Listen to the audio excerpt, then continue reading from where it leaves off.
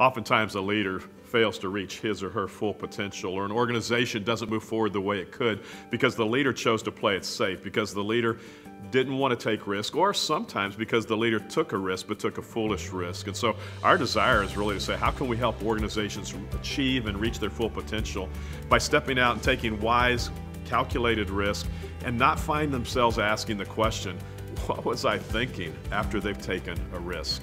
For me, my day-to-day work is executive coaching. I'm kind of in the corner of people who lead businesses, who lead organizations. And when I think about the impact that their decisions have, not just on themselves, but the people who work for them, the people they lead, boy, it's really important that they know when to step out in faith and take wise decisions when they should. They don't take those kinds of risks that are going to tank their life's work. We're trying to avoid the question, what was I thinking?